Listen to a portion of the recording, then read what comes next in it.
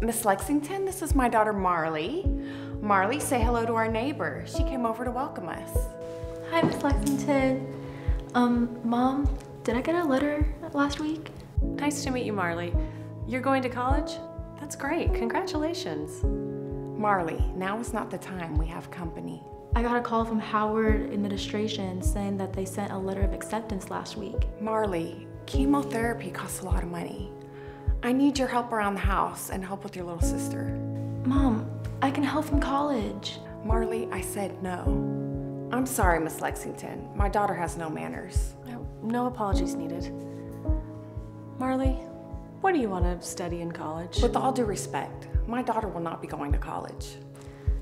I will be studying botany and... You dare disobey me in my home? I said no, Marley. Ms. Dubois, as you said, chemotherapy is very expensive. Why not let Marley go to college so she can get a better job to support the family? College is too expensive. I moved here in hopes she would let go of that silly dream. I want to own my own health clinic. How is that a silly dream if it's in my family's best interest? I just have to put myself first this time, Mom. Then you are not welcome here. No, wait just a minute, Ms. Dubois. Miss Lexington, you seem very kind, but this is family affairs. Yes, indeed. However, I'd like to pay for your chemotherapy.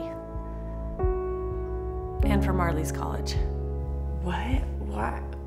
Why would you do that? You don't even know us. I own a clinic down the street from where I live, and I help many cancer patients recover without chemo. And I could use Marley's help around the space, and in turn, pay her tuition in full.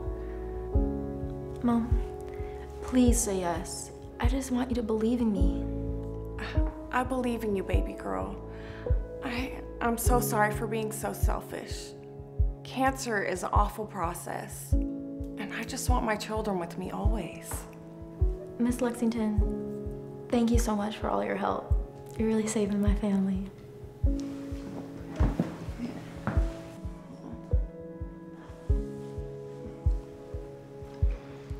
In order for us to succeed, we must help each other. I'll make the preparations for you both now. How can I ever repay you, Miss Lexington?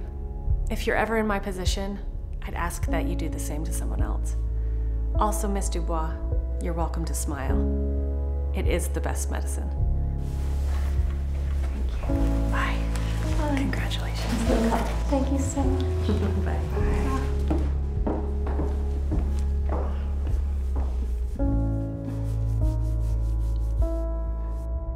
The moral of the story is, if you have the resources and knowledge to help someone, do so.